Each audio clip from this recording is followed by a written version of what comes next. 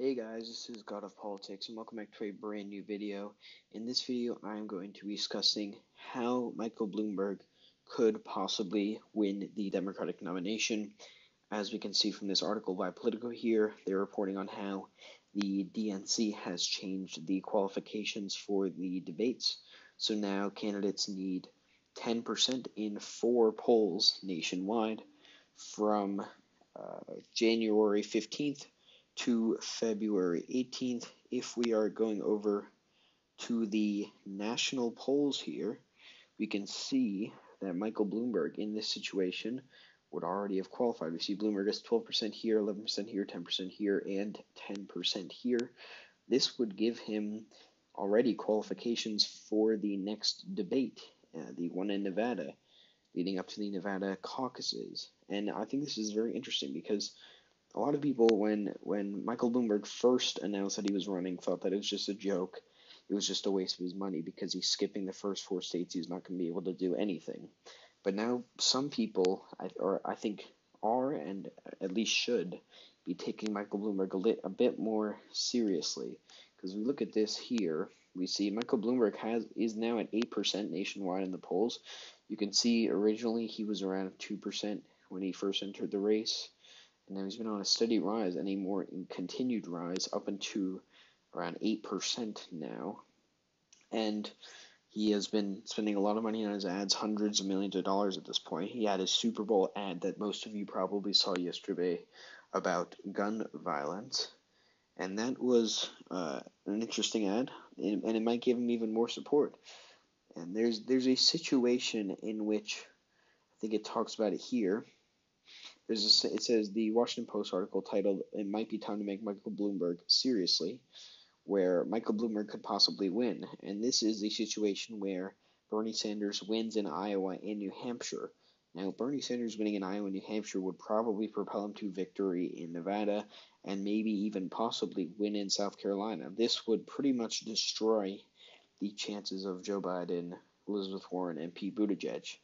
That would destroy their chances. They've lost all of their credibility. They can't win in the first 4 states, any of them. And that would mean that Bernie Sanders, who can stop Bernie Sanders at that point? He's got such a commanding lead. But then you see, if we're looking at the schedule here, you have the first 4 states. Then you have Super Tuesday. You've got California, Utah, Colorado, Oklahoma, Texas, Arkansas, Minnesota, Alabama, Tennessee, North Carolina, Virginia, Vermont, Massachusetts, Maine. All of these states go on Super Tuesday. And Michael Bloomberg has been the only one campaigning in those states so far. He has been campaigning all around the country, spending ads in those places, opening up campaign offices.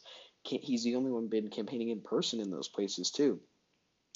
And I think that could actually propel him, because if we're looking at some of the polls here, we look, for example, in the Washington primary, he is at 12%. The Pennsylvania one, he's only at 7%, but if you look at the Florida one here, he is at 17%. And for example, if Biden crashes out, you see most of Biden's support would probably go to Bloomberg in this situation. He's been campaigning there, he's been campaigning in those places.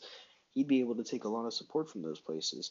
You see in California too, Bloomberg's only at 6%, but California is a more Bernie-filled place. You see in Utah too, Bloomberg's at 10%, which is similar to the national average. But if you look at these Super Tuesday states, Bloomberg is polling better there anyway. And I think that what you'll see after the first 4 states, especially if Bernie Sanders does well, it might make Joe Biden completely fall off the rails and not be able to win the nomination at all.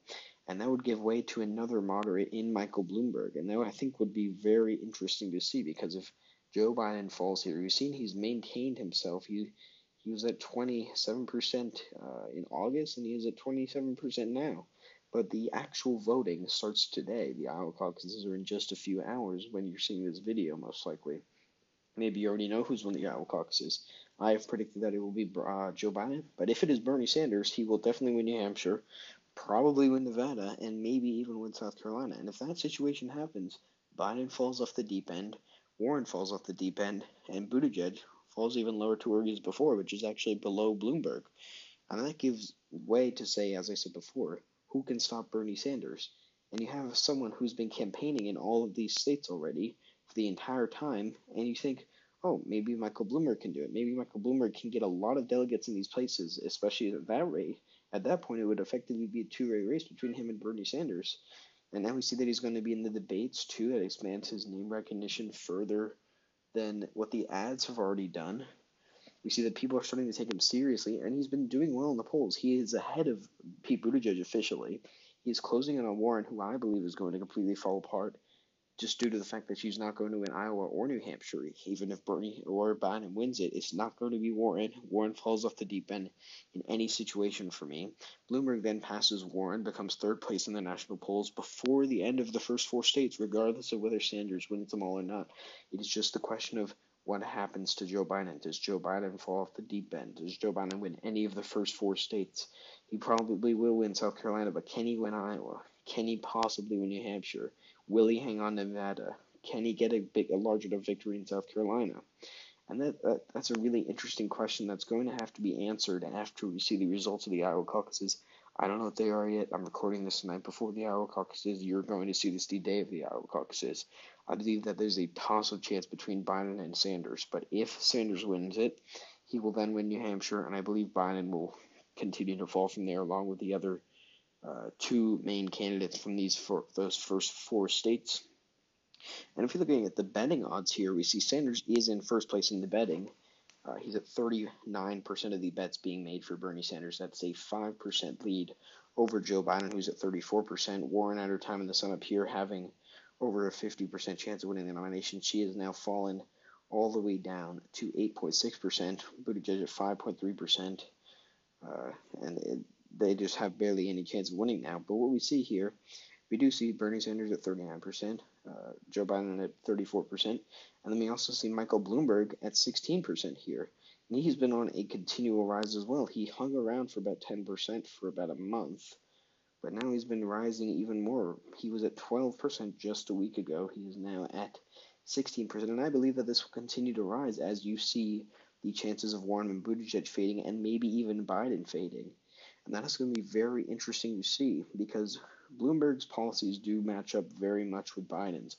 You see, the second choice of most Biden voters at this point is Bloomberg. The second choice of Bloomberg voters would be Biden, but Biden has managed to hang on to his lead for currently, but will he be able to do that if he does not win all the states, any of the first four states? And that is a very possible scenario, in my opinion. We've seen from the polls, this is his highest poll, 17%. He's been doing well enough to garner enough support to get some delegates in some places. In Missouri, gets 14%, which is in second. And a lot of polls in these Super Tuesday states, Biden is currently winning them right now. But if Biden falls off the deep end, who will take that place? Not Bernie, and especially in places like Texas, Missouri, all of those places. Bloomberg's been campaigning in all of these places already. And I think that a lot of people have to really watch out for Michael Bloomberg. Nobody's really taking him seriously, but I am telling you now, I believe that there is a very good chance that Michael Bloomberg could win this thing. I believe almost the chances of him winning are almost as high as the chances of Biden and Sanders winning. I believe at this point, I would agree with the betting odds that Bernie does have the best chance, followed by Biden. But I believe that Bloomberg will continue to rise in the betting odds, continue to rise in the national polls, continue to do well in the Super Tuesday polls, and he will do better on Super Tuesday, in my opinion. I believe a lot of people should be watching out for Michael Bloomberg because I believe that he has a very real chance. And I believe that he would beat Donald Trump in the 2020 election due to him being a moderate. That's arguable, but I believe that it would happen. And I just believe a lot of people should watch out for Michael Bloomberg because nobody's really giving him much attention. But I believe that it's very possible that he can win this thing. So I thank you all for watching this video. This was just to point out that there is a real shot and that not many people are giving him. So please like and subscribe as always, and I'll see you guys later.